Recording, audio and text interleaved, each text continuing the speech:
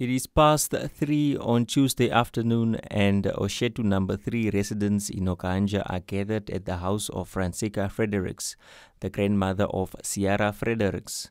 Ciara was murdered over the weekend, and the community has come together to express their condolences to the family.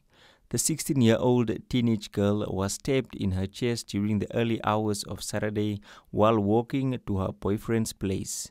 The time that I went there and I picked her up and then I asked her, Ciara, what happened? What did they do to you? What happened?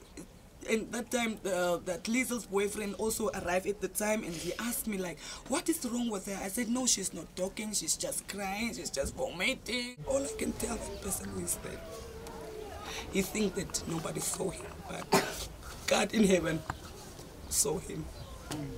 God will judge him for what he did to my pregnant baby.